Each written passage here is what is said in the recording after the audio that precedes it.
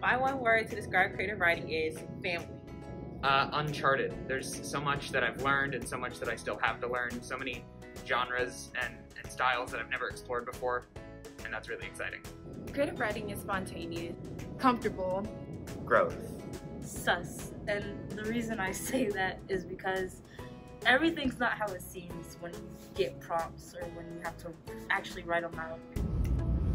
Fun. My one word to describe creative writing would be illuminating, because creative writing just helps you figure out who you are, because you're always playing little pieces of yourself in your writing, and it helps you figure out like how the world is shaped and things like that. Insane. I would use the word unique. Very unique. Creative writing is expression. Encouraging. Bliss.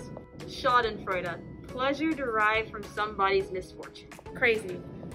Interesting. Unexpected, because this department is nothing what I thought it was going to be.